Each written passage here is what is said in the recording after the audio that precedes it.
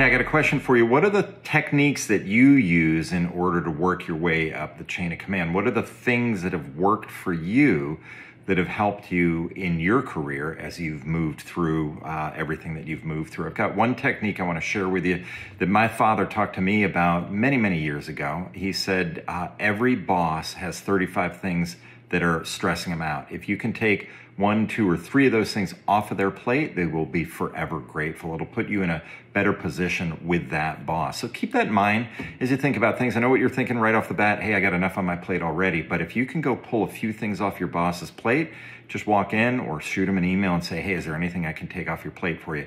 You'll find that they'll be eternally grateful and that they will reward you with more promotions, more spare time, more freedom as you go through your career. My name is Jamie Turner. These are the unspoken rules of leadership.